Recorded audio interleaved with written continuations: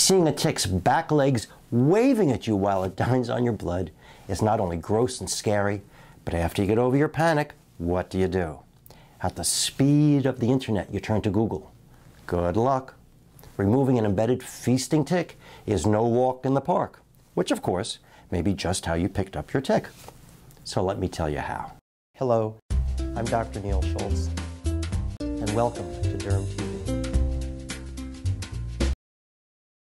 Years ago, to remove a tick, people thought that if you smothered the tick with Vaseline or nail polish, the tick would withdraw and disengage to get air. But smothering it actually increases the chances of infection by making the tick regurgitate its Lyme-infected stomach contents into your skin. Just lovely. Another antiquated, sure-to-fail tick removal method was to burn the end of the embedded tick with the flame from a match. Let's see. The tick is less than 1/8 of an inch long and is attached to the skin, and you're going to put a roaring flame at the end of the tick.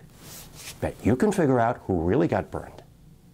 So now, most people advise a simple, straightforward technique. And quote, with tweezers, grasp the tick as close to your skin as possible. Pull the tick straight up and out. Pull gently until the tick lets go.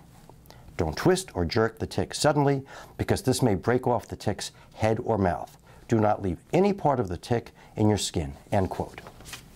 I must admit that using the technique I just discussed and others, I have never successfully coaxed a tick to withdraw, give up dinner, pick up a white flag, or simply disengage. All efforts at best have resulted in my removing most of the tick, but the mouth has always remained embedded in the skin. That then immediately invoked Plan B. Out with local anesthesia to numb the tick-embedded skin, and then with a scalpel blade, I easily remove the tick with the tiny piece of skin that the mouthpiece is stuck in. I send the body and mouthpiece to the lab to see if it's a Lyme tick, and if it is, then to find out whether it contains the Lyme germ, called Borrelia burgdorferi. Try saying that 10 times fast. This is your takeaway. Unless you're very lucky or just know how to woo a tick, if you have an embedded one, don't try to remove it yourself. Go to your doctor or the emergency room.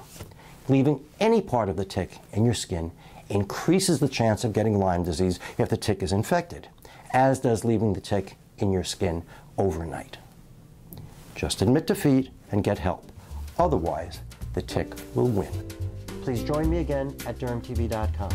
If you have a question, please send it to me by visiting DermTV.com/question. I'm Dr. Neil Schultz, and thank you for watching today.